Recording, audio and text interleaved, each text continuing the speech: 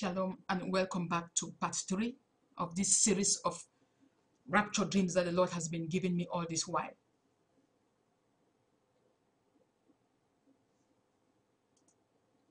Of this series of rapture dreams that the Lord has been giving me.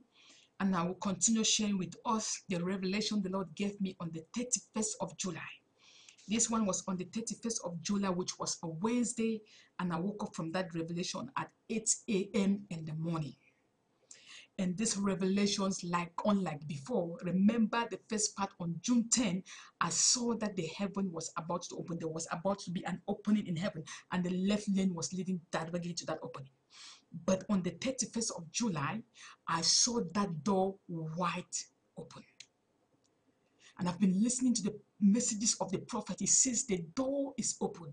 He says he has seen the Messiah coming for the church. That the door in heaven is open. Make sure you enter while the door is still open. I saw the heavens again, as usual. Big skies, blue skies. Then all of a sudden, there was a door. There was an opening. And this time around, I did not just see the opening, but I saw Jesus Christ himself. Oh my goodness. Coming out of heaven. I saw the door in heaven that was open. And I saw Jesus Christ with his arm out. And then I saw people being raptured. It was like in the night. The skies was very bright. I saw the door in heaven that was open. I saw Jesus coming out with a white garment. He came out of the skies, out of that door. And it was in the night. The scene was in the night. Then I saw people being transformed immediately, and they were going off. People were being transformed and they were leaving the earth. My goodness, it was an awesome to see. It was a wonderful scene to behold.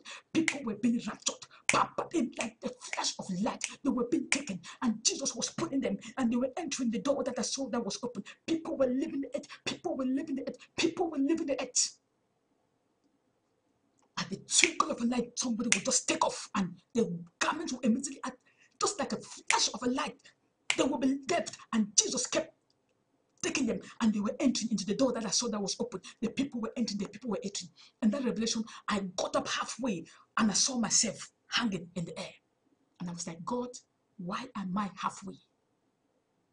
You know, sometimes when the Lord wants to speak to some people, he puts the prophet in the scene to kind of explain some things. But when I get up from this dream, I was very troubled. Why was I halfway? Like the other revelation, that the Lord turned me upside down. Why was I halfway?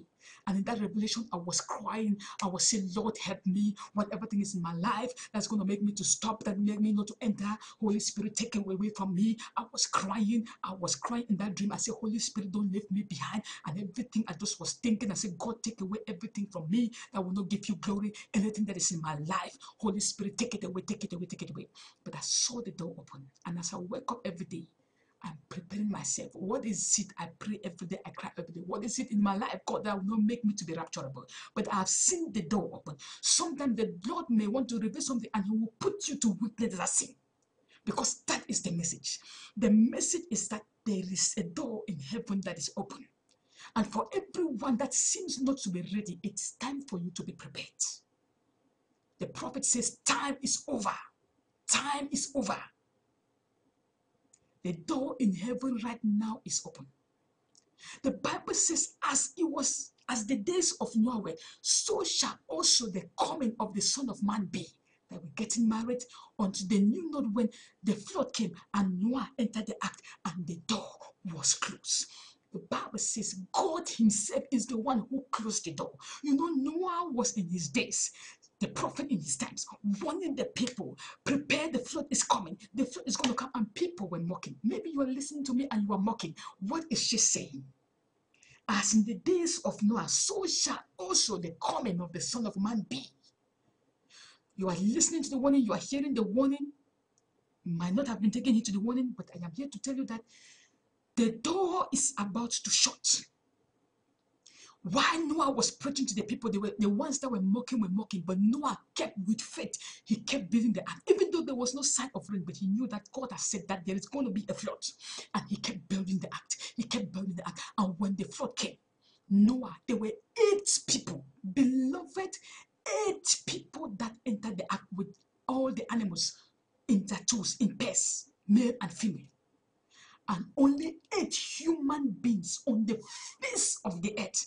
were able to make it when the flood came. So it doesn't matter how many billions of people are in the world. If you are not for the Lord, if you are not living a holy life, if you are not doing what is pleasing for the Lord, you will be left behind. Some people say, oh, you mean all these people are going to left behind? It doesn't matter. If God in the days of Noah could take 8 people, then he said he's not a respecter of any man. He's not a respecter of persons. If you are not right with the Lord, you will be left behind. Beloved, it is time for you to begin to set yourself, ask yourself, am I in the Lord? Because when Noah entered the ark, the Bible says, and God shut the door. It is God that shut the door. I saw the heavens open, and while the heaven is open, it is time for you to enter while the door is to open, because there come a time. In the book of Matthew chapter 25, the Bible says, and when the 5 virgins went, the foolish ones, after coming to buy the oil, they started knocking, Lord, Lord, open unto us. He says, go ye, for I know ye not. And the door was shut. Beloved, may you not be late to enter. Enter while the door is still open. For I have seen the door in heaven, and the door is open. Make sure you enter. Arrange your life. Make everything in order to enter while the door is still open. That was the revelation the Lord gave me on the 31st of July. And I will continue with this revelation on August 6th. It was still a Tuesday. Remember the Tuesday where we fast and pray. And at this time around, it was 9:50 a.m. in the morning that the Lord gave me this revelation. In this revelation, like usual, I am so amazed when I walk out in the physical. I always walk looking up in the skies, because it's such a wonderful thing to behold. Every time that this normal skies you see in the physical, it's God's notebook where he comes to write for as many as have eyes to see and read. So I saw again the skies, the heavens open. And this time around, a big screen again, and it was like a PowerPoint. This revelation, I saw a big screen like a PowerPoint.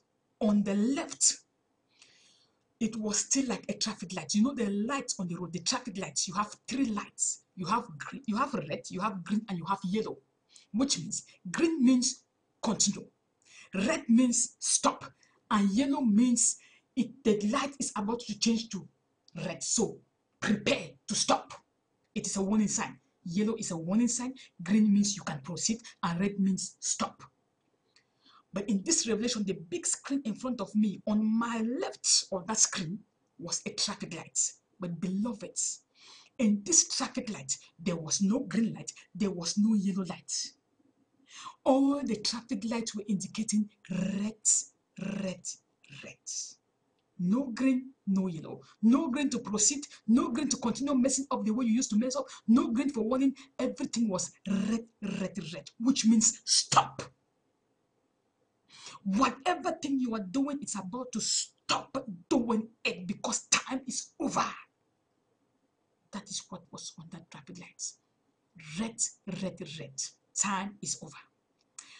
On the right, on the left was 3 traffic lights, and on the left was written the number 12. Remember Matthew chapter 25, the midnight hour. He said, and at midnight the bridegroom came. 12 representing the hour of God, the coming of the Messiah. He says, and at midnight, in Matthew chapter 25 verse 6, he said, and at midnight the cry of the bridegroom was heard. 12 represents the rapture. Midnight hour, that was on the right. And between the right hand side, the extreme left and right, in the middle of that PowerPoint I saw in the skies was a rotating wall map. It was a wall map that was rotating. Remember, the Bible says he's the creator of the universe. And that white map was rotating, a rotating map. And on that rotating map was still a red light indicating red, red, red, red, red. The wall map rotating was in the middle of that screen I saw. And on the left was 3 traffic lights all indicating red, red, red. And on the right was the number 12. So after the rotating wall map, between the traffic sign and the number 12 was written these words: the Alpha and the Omega. So you have the Alpha on this way, And then you have the wall map rotating in the middle and the omega on the other side, which means I am the Alpha and the Omega. I just read to us the book of Revelation, chapter 1, verse 8 says, I am Alpha and Omega, the beginning and the end, saith the Lord, which is and which was and which is to come, the Almighty. What was the Lord saying? The Alpha and the Omega, the creator of the universe, the whole world was rotating. The word, the Alpha and the Omega, and then they were written, some other scriptures were written. It was like finished, it was like Hebrew, but I could not understand those ones that were written. Up on the right hand top corner and on the left hand corner below were written some words that I could not get the understanding. But what I got very well, which was so visible and so clear, was the Alpha and the Omega. This was the revelation of August 6th, which was a Tuesday. I woke up from that revelation at 9:50 a.m. And the message in this is that time is over. The door is about to shut. All the three traffic lights were all indicating red, red, red. Red means there is danger. Red means stop. Red means you cannot proceed. So the Lord is speaking to somebody today. Whatever thing you are doing, the midnight hour is about to strike. Stop whatever thing you are doing. Stop it. The Alpha and the Omega, the creator of the universe, is about to send his son. Is about to come. Whatever thing you are doing that is not giving God glory, danger sign, there is danger. Time is over. The midnight hour is about to strike. There is no time for sin. There is no time to continue messing up in your own life. The Lord is saying that it is time to get ready for takeoff. Preparations for takeoff. The Lord also came and showed me the symbol of an eagle. You know, that is the only bird the Bible requires us. That is why, because of that revelation, I put this book, The Eagle Believer.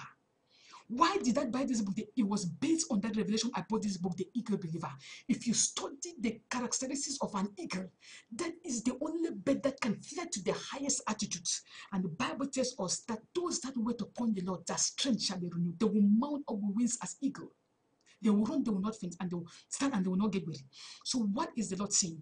Still speaking about the rapture, the Lord brought me the image of an eagle that stood before me. And while the eagle was on the floor, the eagle was preparing to take off. The eagle was scratching the ground, preparing, tapping its wing, removing all the wings were wet, getting ready to take off. And the Lord told me, focus on that eagle because there is a message I want to teach you. And I kept my eyes focused on that image. I saw the eagle was getting ready. The eagle was preparing. The eagle was preparing, scratching the ground, eating whatever the eagle wants to eat. And at the while, when the eagle started flipping its wing, when the eagle took off, the Lord said, follow that eagle and see where that eagle is going. I saw the eagle left the ground. It flew up, right up in the skies until it disappears in the skies. What is the message? That is still another rapture message. Preparations. They showed me the eagle started preparing.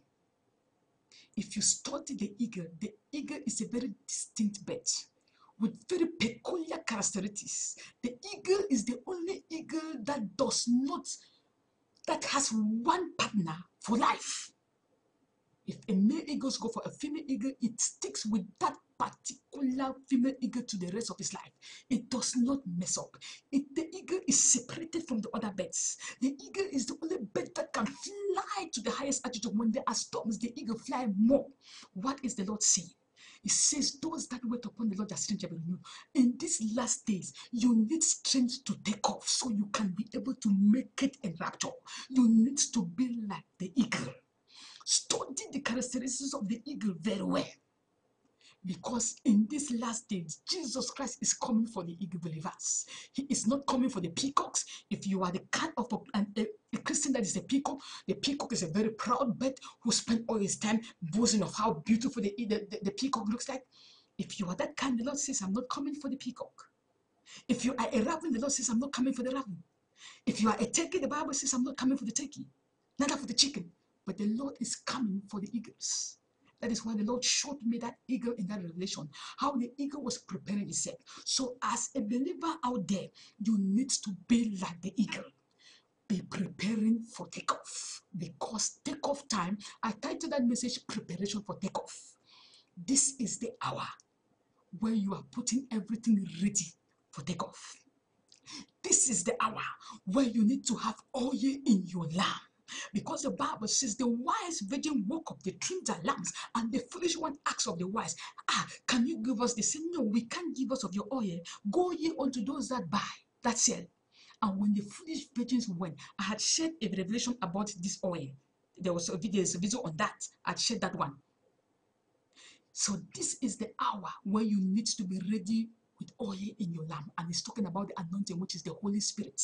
Because the midnight hour, remember in this revelation, I saw the Alpha and the Omega, and I saw this number 12. And I saw everything was indicating red, red, red.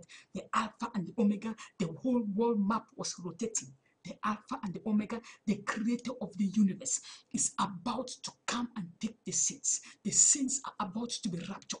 The question is, are you ready? My brother, are you ready? My sister, are you ready? As I'm preaching to you, I am preaching to myself. And it's my utmost desire that the Lord, when he will come back, he will make us ready. We will be among the wise virgin. There is no time to entertain foolishness. The Bible says, be sober, be vigilant. It says, see therefore that you walk circumspectly, not as fools, but as wise, redeeming the times, because the days are evil. We are in the evil days. The Messiah is about to come, and the devil knows his time is short, and he is doing everything. I am telling you the last part of this video that I'm going to be saying on something that the Lord revealed to me. The devil is so much concerned with those that have been ready, making themselves ready. The devil is targeting those type of people. So you need to be watchful. As a believer, as a child of God, you need to be strong and standing in the faith, because the devil is searching such like you. He wants that at the last moment, when you've been living a life of holiness, he said at the last moment he wants to distract you. Remember, you don't need to be distracted. This is a time for you to be focused. This is a time for you to prepare your garments, for the Messiah is about to come. The Lord is saying, upon every traffic light of heaven, upon the traffic light in heaven, there is no light indicating green, there is no light indicating yellow. Every light is yellow, yellow, yellow. Stop what you are doing on earth. Anything you are doing that does not give God glory, it's time for you to put an end to it, because the Alpha and the Omega, the midnight hour, is about to strike. What is it you are doing that can make you miss the rapture? It's time to keep it aside. It's time to keep away anything that will stop you from entering. This is the very third part, and I'm coming with the last part that the Lord gave me a couple of days ago, still talking about the rapture. Be blessed and stay tuned for part 4.